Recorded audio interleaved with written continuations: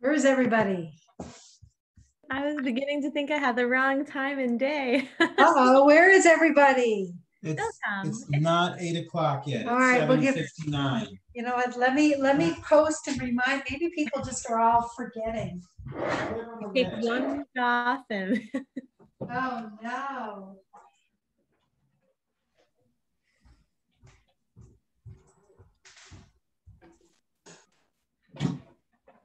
oh, they're coming, Debbie. They're coming. Okay. How are you? Hello.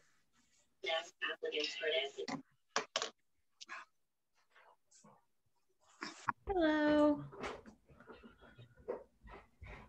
I was just telling Debbie that I was getting nervous that if we took 1 week off for Thanksgiving, everyone would forget to come back. It's nice to see everybody. Nice to see you. How was everyone's Thanksgiving? Wonderful. Nice. How about yours? It was very nice. We are in a pod with my first cousins who live here and their family. And we always have Thanksgiving with them, but usually they have like 25 people. And this year we were the 9 or 10 of us. But it was, in some ways it was nicer. a little less. We still had pumpkin pie and turkey, so we were pretty happy. Great.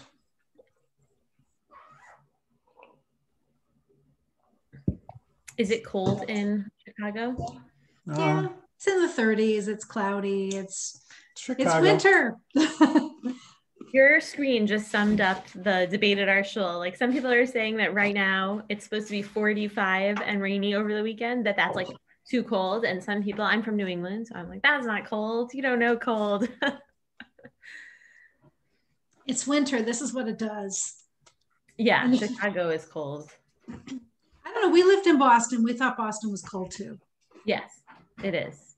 My mom, who's from Chicago, said Boston has like spurts of cold. Like you'll get like a few big nor'easters over the winter. And that like her memory of Chicago is it was just like steadily 2 inches of snow on the ground all winter long. I don't know. We found Boston to be very damp and cold too. Really? So, yeah, it's winter. You put on a coat and right. You have your hot cocoa. You bundle up. You don't like it, you move to Florida. Where it's too hot. Where it's too hot. Mm. I'm gonna get some.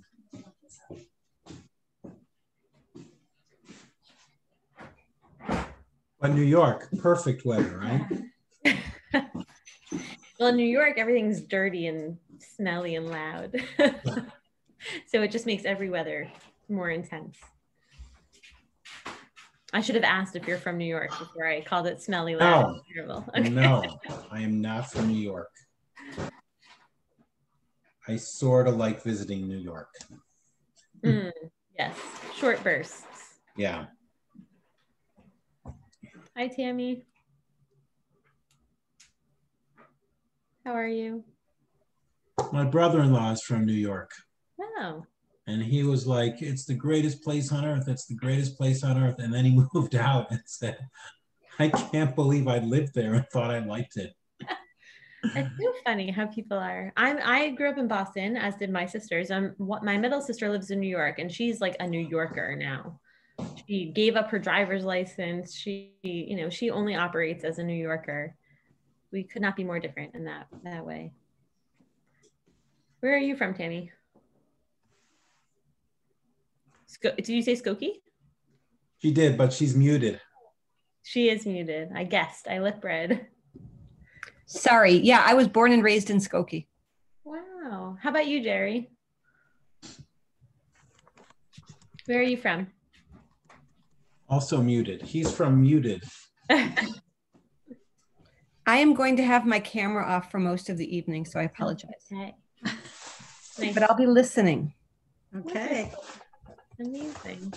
We'll give people 1 more minute to see if anyone comes. How about you, Barry? Where are you from? Can you unmute easily? Chicago. From where? Chicago. Oh, you're also, yeah, It's so funny. There are some places where like people don't leave. It's so nice. I hope that Philadelphia is like that. I want my children to stay.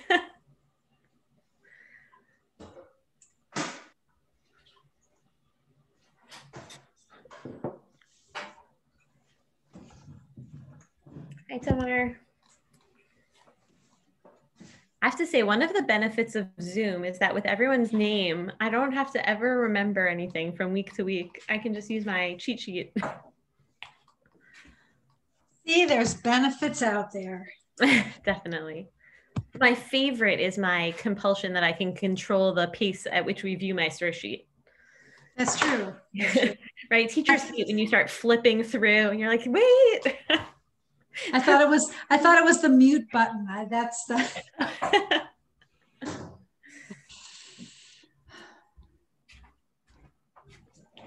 My husband is pacing the kitchen right now. I'm making scones. He's making scones. Maybe he'll learn some Torah on the side. Should make scones. My husband has definitely developed like a COVID hobby. He loves making sourdough, and now he's like recently started branching out to other baked goods, which are delicious, but not terribly good for me. All right, I guess we'll get started with who we have here because we have a great group of people. And I will share my screen. I thought we could start if people want to share the story of, I thought today we would look at Yaakov as our father and his characteristics that we look at. And I think that the story of Yaakov going back over the stream into a place alone and then wrestling with someone through the night and resulting in this change of name is like a narrative that often people are familiar with. And so I thought if people wanted to share like what they pictured, is Yaakov fighting an actual person, the Sar of Esav, right? Like Esav, his brother's emissary, a malach? Is this like a figurative fight or a literal fight? I know this is one of those stories often well cemented in people's heads. We don't have to though, if we don't want to. I will say that growing up, I always pictured a literal fight between an angel and Yaakov, which I think is maybe like the day school model. And I was surprised to learn that there are so many other lovely ways of thinking about this wrestling. And I think that Yaakov, to me, feels like one of the more complicated of the avot, like the more real, the one that you could like see playing on like some, real TV show in his behavior. And so there are like lots of complex parts to Yaakov. And I think the wrestling is actually one of his more positive attributes or his interest in wrestling. So I don't think we're going to read this whole text, but this is the text of the wrestling story, and I'll highlight a few pieces. And then I wanted us to look at two different psychological interpretations of who or what Yaakov is wrestling within himself. And to do so, I've condensed like big chapters of books into very small little pieces. So I've developed like a cheat sheet for us to go along with it. So the scene is that Yaakov has just left Lavan, his father-in-law's house, with all of his wives and many children and cattle, and he's preparing to go see Esav, like shortly before Pasuk Kaf Gimel. That's where he tells Esav he's on his way. And they cross the stream, but then Yaakov goes back for some unknown reason. And he's left alone on the other side of the stream. Vayivater Yaakov levado. And while he's there, vayavek ishimo, that he wrestles with a man, an ish, ada lo tashachar. So through the night, Yaakov is in some kind of battle, wrestling match with an ish. And then he wins. And when he wins, the angel, or the Ish, sorry, I'm displaying my preconceived idea about what this is. The Ish says to him, let me go. I have to go. And Yaakov says to him, Lo ashlachech, I'm right here in Kaf Zayin, ki im berachtani. I will not let you go until you bless me, which is like a pretty bold thing to say. I think there's a lot to be learned about boldly demanding our blessings in life. And the man says to him, what is your name? Right, to which Yaakov says, oh, my name is Yaakov. And then the bracha that he gets is the man, the ish says to him, Vayomer lo Yaakov Amar od shimcha. No one will call you Yaakov anymore. Ki im Yisrael, ki sarita im Elokim v'im anashim v'tuchal. So the ish says, now you will be called Yisrael because you have sarita, you have striven with God and with men, and you prevailed. And then at the end, it's Yaakov who really realizes that perhaps he struggled with like some kind of divine piece of himself or of the world, because he says that he saw the panim of Hashem. He names the place Peniel for that reason. So the battle is like tersely written. It's not clear, right? We don't know who the man is. We don't know where they are. We don't know why Yaakov went alone. I'm not sure like we totally understand why the name change and why this man gets to be the one to give the name change. And so it's open to lots of interpretations in the Midrash and moving forward. And I want to look particularly at Rabbi Jonathan Sachs, following in honoring his memory and legacy this month and this year, I'm sure. And then at Aviva Zorenberg, because I think they take the same approach and they end in very different places, and that is interesting. So to read the beautiful punchline of Rabbi Sachs, I'm just going to catch us up to that place. So this is like the most quick and dirty summary of Rabbi Sachs's chapter, but I think it will bring us hopefully some good conversation, and it will bring us to his punchline in a way that we feel ready to receive it. So Rabbi Sachs's argument is that Yaakov wants to be Esav. And I was talking this over, like sort of practicing bits and pieces with my husband last night, and he smiled and he said, you clearly don't have an older brother. Of course he wanted to be Esav. And it's true. I am the oldest of three sisters. I called it sort of hero worship, but I think maybe it's like normal sibling emotion that often the younger child looks up to the older child. And so the ways in which Rabbi Sachs interprets that are sort of pre-life. There were two that they struggle, V'yitrotzetzu, both of them in the womb. I'm not totally bought on that means Yaakov wants to be like Esav, but certainly there's like some kind of interpersonal tension, maybe is what Rabbi Sachs is saying. And then that he comes out of the womb literally holding on to Esav, like, wait for me, I want to be with you, right? And then I think the ones that are more compelling in translating to our own lives are the first, second, and third, or the third, fourth, and fifth, where Yaakov tries to take all of the trappings of Esav's life, right? He convinces him to sell his birthright. He wears Esav's clothes. He uses Esav's words and his voice to say, I am Esav. And then ultimately he takes Esav's blessing.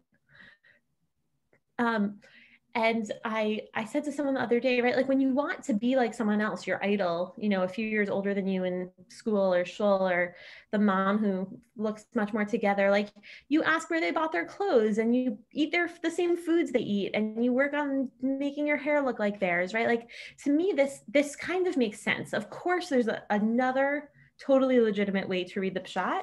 But I think that there's something to be said about perhaps Yaakov is not just trying to steal from Esav, but he really is trying to emulate Esav. I don't know how that sits with people here. Feel free to jump in to challenge or agree or have other ideas of how Yaakov wants to be like Esav.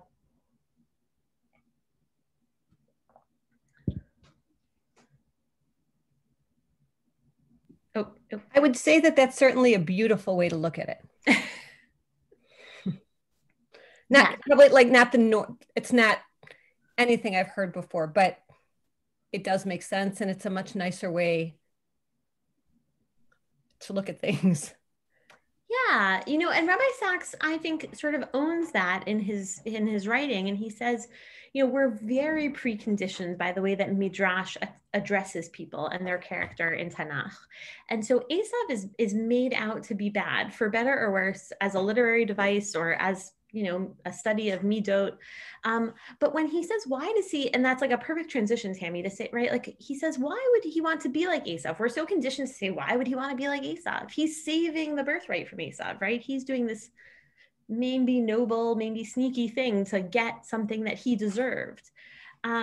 But I think if we follow in this way of thinking that Yaakov wants to be like Esav, Rabbi Sachs argues he wants to be like Esav because Esav is like this, I said like Yaakov is like the Nebi Yeshiva Bachar and Esav is like the tanned lifeguard at the beach, right? Like he's a skilled hunter, he's big and strong.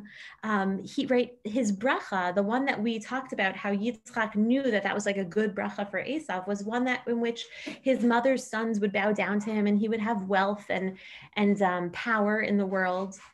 And I think probably most importantly, but in the middle chronologically, is that Yitzchak loved Esav. And so as the second child, as maybe like a little bit more puny, a little bit more bookish, I could see, I got caught up in the narrative of thinking like, oh, maybe he does want to be like Esav, the one his father loves, the one who's big and strong and who commands respect out in the world. So yeah, it was new to me as well, but I think that there's something in which I empathize, I guess I would say, with Yaakov over this. So Rabbi Sachs, I only brought two paragraphs here, right? He explains the wrestling as Jacob's inner battle with existential truth. Right? Rabbi Sachs asks, who was he? The man who longed to be Esav, or the man called to a different destiny, the road less traveled, the Abrahamic covenant? I will not let you go until you bless me, he says to his adversary. The unnamed stranger responds in a way that defies expectation. He doesn't give Jacob a conventional blessing, you will be rich or strong or safe, nor does he promise Jacob a life free of conflict. The name Yaakov signified struggle. The name Israel, also signified struggle, but the terms of the conflict have been reversed. And it is as if the man said to him, in the past, you have struggled to be Esav. In the future, you will struggle not to be Esav, but to be yourself. In the past, you held on to Esav's heel. In the future, you will hold on to God. You will not let go of him. He will not let go of you. Now, let go of Esav so that you can be free to hold on to God. Right? To me, that is like the most powerful line because I think it's so true of so many things in our lives, right? Let go of Esav, let go of the things that you can't be, that are not authentic to you, so that you can be free to do the thing that is authentic and is divine and spiritual and holy. And the next day, Jacob did so. He let go of Esav by giving him back his blessing. And though Jacob had now renounced both wealth and power, right, the brachot that Yitzchak had given to Yaakov posing as Esav, and though he still limped from the encounter the night before, the passage ends with the words, Yavo Yaakov Shalem, and Jacob emerged complete. That is the stunning truth at which Jacob finally arrived, and to which the name Israel is testimony. To be complete, we do not need Esav's blessings of wealth and power. Ours is another face, an alternative destiny, a different blessing. The face we bear is the image we see reflected in the face of God when we wrestle with him and refuse to let go.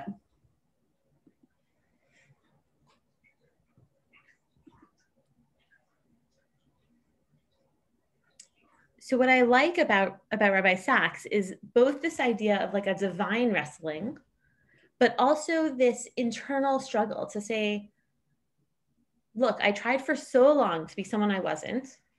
And now I'm going to be the person that I'm destined to be, right? I think when we talked about Yitzchak's brachot to his children before, we talked about how much better the covenantal bracha was.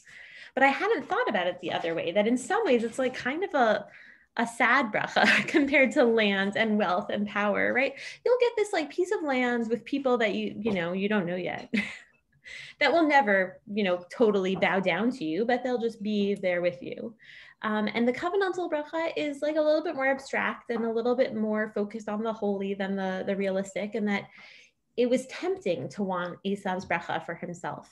But that being shalem is saying, look, I'm not that person, and I'm going to let go of wanting to be that person, to be the person I'm really meant to be. And so in that way, I felt like I found, I have a lot in common with Yaakov, right? How many of us have wasted years of their lives in high school or college, or even now trying to be, I will say, like the tennis mom at the parking lot, right? Or the person who knows more at the Parsha class. There are so many people I sometimes pretend to be. And so I thought it was very empowering to think about letting go of Esav to be free to hold on to God. All right, I got Debbie, she's nodding. Okay, so that's punchline number one. Aviva Zornberg, who's even more wordy and beautifully eloquent than Rabbi Sachs, who is also eloquent but a little less wordy, also has like a long lead up to her punchline. So I'm going to try to do the same thing here so that we can have time to discuss both. Aviva Zornberg, I find often, I wouldn't say makes up words. I don't know if they're real words or not, but she doesn't feel bound by normative words. So she says that Yaakov's my husband wants to call it behind-handedness. He's speaking up from the scone making in the kitchen. She calls it his latenness, or his, what was the other word that she calls it? That Yaakov, the lastness and lateness are her words for it. That is Yaakov's defining characteristic pre-wrestling match, right? And we can see that, we talked about Yaakov coming out on Esav's heel as wanting to be like Esav, but it is also just true that it's the achrei chen. Yaakov is last to the party outside of the womb, right? And that could be good or bad. I think I give more negative meaning to it than Aviva Zornberg does, right? In this week's Parsha, we get the phrase, which some might know, acharon acharon hachaviv, right? Or acharon acharon hachaviva, because Yaakov puts his most beloved members of his family in order to the back of the parade that's going to meet Esav, because he's trying to protect them from Esav. And so Rashi comments saying that, oh, Rachel is acharona chaviva. There's also maybe something patient about lastness and lateness, something where people are sort of looking to see before they enter the conversation, before they make a choice. But there's certainly also something, I think, that is unavoidably negative about it within our own interpretation in our text. When Esav is screaming in frustration after he realizes that Yitzchak has given his bracha away to Yaakov, he says, right, Hachi kara shmo Yaakov ve'agveni ze pa'amayim. He has outwitted me twice, and it's a play on the name, right? The heel is also, it's like the last part of the foot. And so ve'akveni means to outwit in this context. There's something a little bit, I think, deceitful or sneaky about being last and late. And even, we'll skip Lavan for 1 second, even Rashi notes on the pasuk where the angel says, this is your bracha, lo Yaakov shmech, right? Your name shall no longer be Yaakov, meaning that your brachot come to you ba'akava ubir mirma, right? And ba'akava is that same deceit or lateness and trickery. Ki'im bisrara v'gilui panim. And so here, srara is translated as noble conduct, but it really just means like a more authoritative power, right? Sar comes from that authoritative open power, Yisrael, and Yaakov is about something maybe a little bit more hidden or more behindedness, behind the scenes, lateness. And then I think strikingly, when Yaakov is preparing to come meet Esav, he sends note from the, I don't know, the midway point to Esav, and he explains, Im Lavan garti, I was with Lavan, the echar, right? And there's that word again. And I was late, I was delayed, I was last. Ad ata. And I heard a beautiful Dvar Torah when I lived in New York at the Hebrew Institute of Riverdale, probably when Rav Ari was assistant rabbi, from the now head rabbi, Rabbi Stephen Exler. And he talked about how he is often late. And that is sort of the culture of the HIR often, is like not to worry too much about time. And he talked about how, why does it say adata? I was delayed until now. And he felt like that meant that Yaakov was in some way taking control. Right? When you have a bad habit, the first step is owning it with the people that it annoys, right? Okay, you're right, Esav. I was late until now. I was tricky until now. I was echar, whatever that means. But now I recognize that. Now I'm going to move forward. And Rabbi Exler quoted a book by Rabbi Shmuel Klitzner, which is called Wrestling God. And he notes that the word echar is used 7 times in this story about Esav and Yaakov meeting, right? The text is signifying in some way that Yaakov's lateness and lastness is very important. It's relevant here. And so what's the turning point?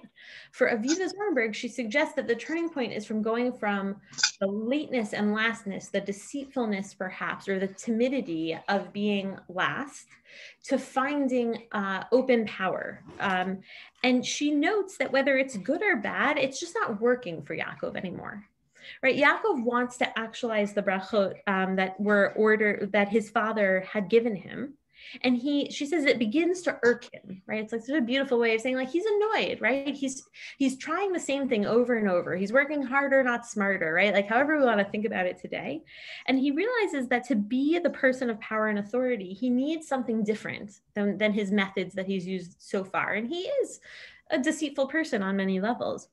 He needs a capacity to confront and a passionate will that exposes one to loss and injury, right? I think Yaakov realizes he needs to be bold, more bold is kind of how I would say it. And so the fight now becomes about that characteristic. So I'll pause for a second in case anyone wants to digest or add or say they don't like it, which is totally fine. I won't tell Aviva Zornberg.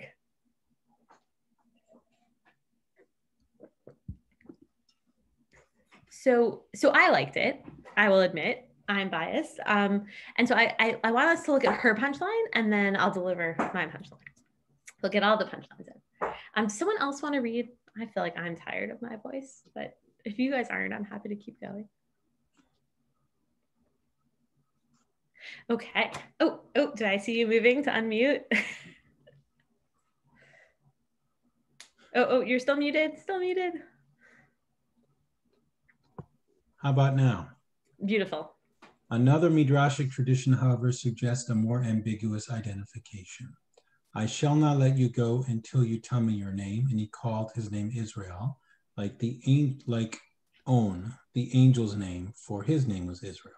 Right, so Aviva Zornberg is saying both Yaakov and the Ish are named Israel. Okay, keep going. In this reading, the angel has come for no hostile purpose, but to save and rescue him. This angel is called Israel, perhaps because that is the purpose of his mission, to show Jacob in a therapeutic encounter how to become Israel. Since angels are named for their mission, this may be the reason for the angel's response to Jacob's question, "What is your name? Why do you ask my name?" Jacob already knows in himself the purpose of the angel's coming, for essentially, he is facing himself. He desired, feared, necessity of a new name. He has summoned the angel to save him from the condition of being Jacob. The struggle between Jacob and the Israel principle has no unequivocal outcome. Two approaches to power, to authority, even to authenticity are mobilized here. Evenly matched, Jacob wants to prevail, to absorb into himself the power of his partner. He wants to become Israel by mastering the angel. The wrestling match is an occasion for clarification, for discovery of the parameters of personal power. Thank you. I don't know what she said. I often feel that way after I read Aviva Zornberg, but I think what she's saying is beautiful. So let's take it apart a little and see if we can figure it out. So I think here in this paragraph, right, she's making the case that the angel has come on a mission. So she reads the Ish as an angel, right? Important first step. And that he has been sent by God, not for a hostile purpose, right, which we usually associate with wrestling, but for a therapeutic encounter. And so the angel's mission is the same as his name, which I guess is a well-known thing about angel theology, tradition, is that angels often bear the name of their mission. And so the mission of this Ish in coming to wrestle with Yaakov is to teach him how to be Yisrael, right? One who is Sarita im Elokim va'adam, or I forget the exact words up here, right? Someone who is able to Sarita im Elokim v'im anashim v'tuchal, right? Someone who can be bold and aggressive and assertive and strive with man and with God and to be victorious. That he doesn't have to creep around and wear furs to pretend to be Esav and lie to Lavan and run away in the middle of the night. He can have some other way of existing and operating in the world. And that is the purpose of the angel. And he has been summoned to, so that's step one. And then step two is that Yaakov wanted this, right? Yaakov was tired of being Yaakov. He was tired of using strategies that weren't working for him in leadership.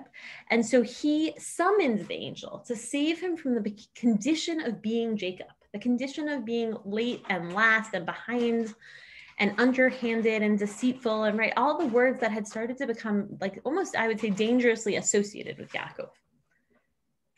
So that's I think how she conceives of the wrestling match. It's Yaakov's inner battle with his own worst tendencies is maybe how I would say it. And that Yaakov desperately wants to get rid of those tendencies and be someone who is a little bit different, a little bit more open, a little bit more bold. But what I especially love about Aviva Zornberg is that unlike Rabbi Sachs, who says, let go of Esav, become the person who holds on to God. And it's like a clear cut liminal moment, right? Let go of one person, swing to the trapeze on the other side. I think that what Aviva Zornberg is acknowledging is that that is hard and maybe even impossible. The struggle between Jacob and Israel has no unequivocal outcome, right? Unlike Abraham, who goes from Avram to Abraham and is never called Avram again, Yaakov is both Yaakov and Israel for his whole life, interchangeably in many ways through Tanakh. And in fact, I don't know, I'd be curious to see if it's different in Chicago or other places or other generations, but I would say that the name Yaakov or Jacob is much more common than Israel or Yisrael, although my first cousin's first name is Yisrael, but he goes by Aryeh, his middle name, right? It's not like a name that is common in my experience. And so I think what she's saying is that there, right, two approaches to power and authority are mobilized here. And Jacob wants to prevail to become Israel, and that it's an occasion for clarification, right? It's a time to say, I have a lot of stuff going on and I have to choose a path and a method that's going to work for me for the rest of my life.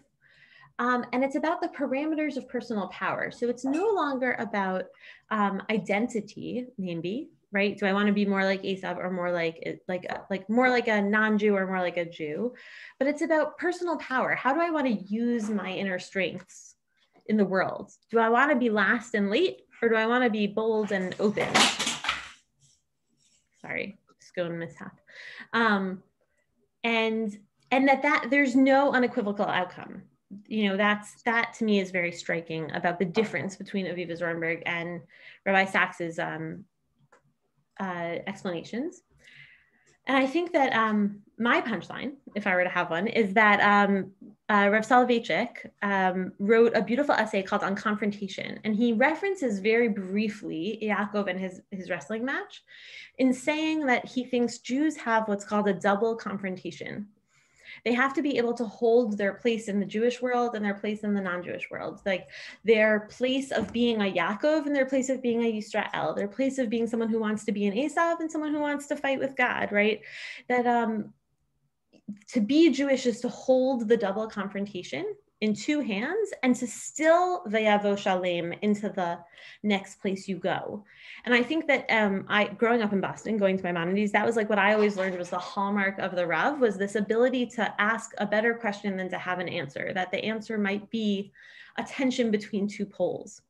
And that's what I think that Aviva Zornberg really embodies here, this no unequivocal outcome, that we often wrestle and it's unclear what the answer should or can be, but that we can hold our different pieces of ourselves without feeling beholden to be all Yaakov or all Yisrael, and that makes us shalem, that in some way completes us in a way that allows us to be more effective in our life moving forward.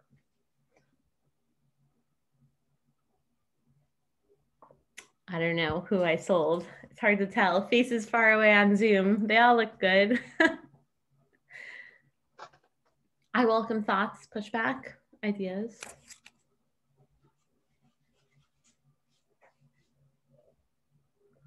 It's a quiet crowd tonight.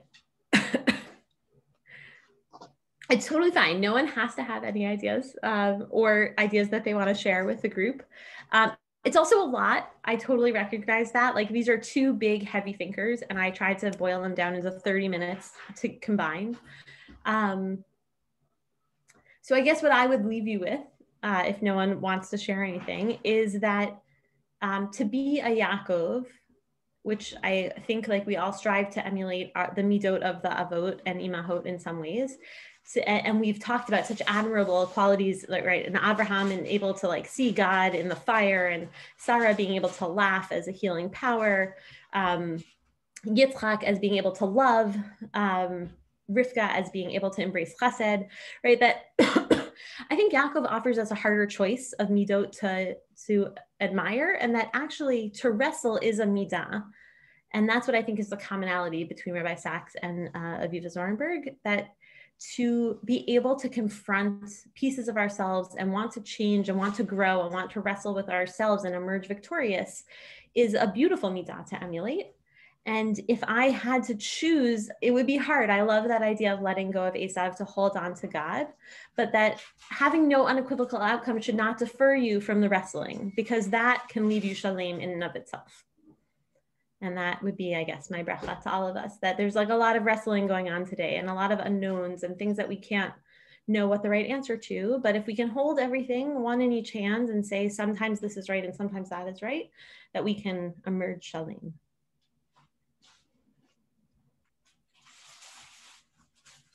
Okay. Record time. Shabbat shalom. Thank you for joining me. Thank you very much. Thank you for having us. Shabbat shalom. Good to be back. And are you going to be sending out those scones to everyone in the group? Honey, everyone wants scone shipped to Chicago now. He's throwing me a scone for you guys. We'll let you know how they turn out. Okay. Okay. Shabbat shalom. Shabbat shalom. That Thank seems you. empty. Thank you. Thank you guys for coming.